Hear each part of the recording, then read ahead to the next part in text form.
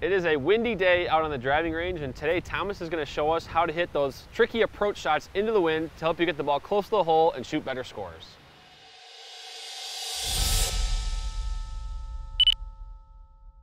Hey golfers, Thomas and Drew out on the driving range today at Les Bolstead Golf Course on a very windy day. And golfers in the Midwest, I know that's a lot of kind of the viewers and customers that we have for Second Swing are in the Midwest, but playing in the wind is a common thing. And so dealing with approach shots and iron shots into the wind is kind of a problem and a common one. So Thomas, from a broad perspective, just kind of what do you think about when you're hitting an iron shot into the wind, a stiff one like this? Well, first thing I'm thinking about is spin. What is going to influence the spin on the golf ball? Spin is your worst enemy when you got wind into you. The ball is not going to spin more when you're hitting into the wind, but if you are a high spin golfer, generally speaking, the ball is going to go quite a bit shorter and be hard to control. So I'm going to try and find a way to reduce spin. So usually I'm trying to hit more of a knockdown shot rather than a full swing straight up into the air. Well, we've got Trapman with us today, and we've got Thomas here with us today to hit some shots. We'll look at what the data says with the normalization button on and off, and we'll see exactly how much of this effect of the wind has and how Thomas can help you reduce it. About 150. 147 total, 146.4 carry. That's pretty good. I lost that completely. Same spot, just up in the air. Yep, that was a little shorter.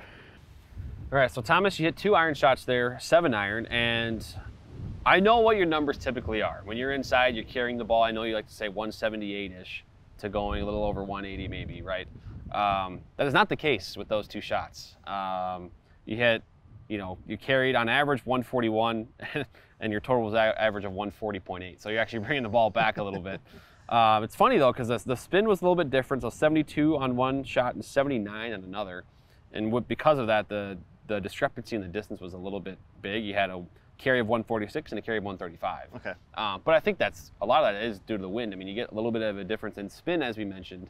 That's gonna, increase or decrease how much it's affected by the wind. So, right. I also wanted to throw on the normalization button and show what the numbers are. You're hitting about 171 yards both times. So now we kind of have the next step here, which would be, let's say you have this type of condition, these winds, and you're probably not going to hit that full 7-iron because you see the difference there in distance was about 30 plus yards. Right. So how do you, set up and what's going through your head when you have a shot like this with this wind? Well, first thing, I was hitting 7-iron before, no longer hitting 7-iron. Okay. So I would actually take 1 or 2 clubs less. Okay. And then choke down on the club a little bit. Okay.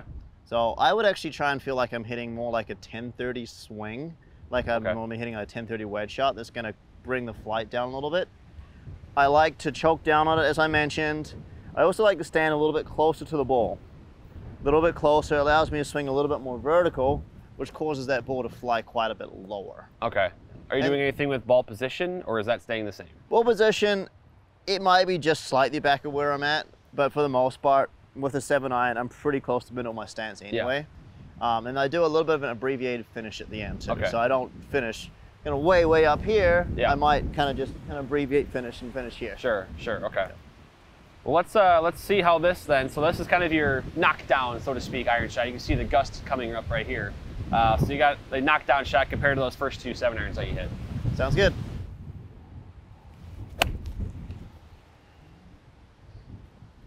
It was definitely a lot lower ball flight. Oh yeah, a lot lower ball flight. See, it's also the straightest of the shots so far. It's right next to the center line. You carried at 146, going 153, and your spin was reduced by almost 2,000 RPM. So, like you said, that effect that the wind has is drastically reduced there. Right. You've got to accept that the ball is just going to go shorter into the wind. It just naturally is.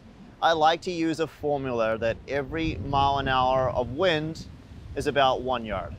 So if you have, say, a 100-yard shot and you're playing into a 10-mile-an-hour wind, it's probably going to play 110 versus 100 yards. So you take 1 extra club there. Sure, yeah. I mean, it's a pretty basic formula, and it's probably not exact, but it's something that you can go off of as a guide, because then you can see, let's say you have, an even longer shot than this. You might be clubbing down twice to hit that shot, because it'll be, you know, maybe from a 4-iron to a 6-iron then, right?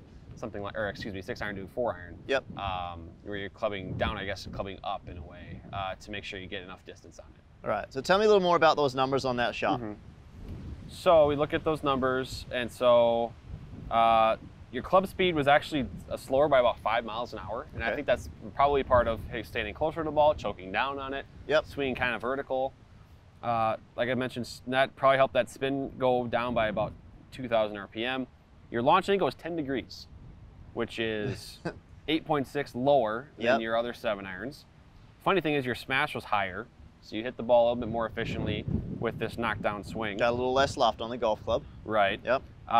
So it is funny that, so one of the shots you had with your 7-iron, the full swing carried 146.4. This carried 146.6, but that 7-iron totaled 147. This totaled 153. So you're kind of getting that rollout effect too, where you know, if you're trying to hit to a back pin, perhaps that's going to be a lot better for you as well. Landing angle is another big piece to discuss here, because the landing angle for the 7-iron was 64.4, and this one was 49.8. Yeah. Yeah, that's a lot. I don't think I've ever seen a landing angle in the 60s pretty steep before. Yeah, I mean, one of the shots was 67.8, so that's coming down pretty steep. Right. You want it, that's the way it comes down to wanting to control the ball flight. Yep. And then speaking of the ball flight, the last piece I think we should really touch on is height. Your 7-iron shots were respectively 128 and 129 feet in the air. This one was 72. So, I mean, obviously the loft is a little bit of a part of it, but I think it's just the type of swing you made, a lot shorter, a lot more vertical in terms of coming down a little bit steeper maybe. Yep. And then swinging a little bit slower. I was able to keep that flight down, control a little bit more. And the result, I mean, distance-wise, nothing was lost. In fact, you actually gained total distance. And it was the straightest shot of the day, as you can see on the map here. So. Yeah, end of the day, it's about managing yourself around the golf course, hitting it straight, not trying to overpower the wind. Sure. Well, let's go over those steps one more time to recap the video here. The steps that you take when you're addressing that shot. You talked about your grip, you talked about your setup, maybe closer to the ball, and then your finish. So just review those things one more time. Yeah, so in a normal swing, I'd grip the club fairly high up the grip. I actually would grip it down closer, almost not quite to the steel, but quite close down there on the bottom of the grip. Stand a little bit closer to the ball. That allows me to then get a little bit more vertical on the way back. Yep.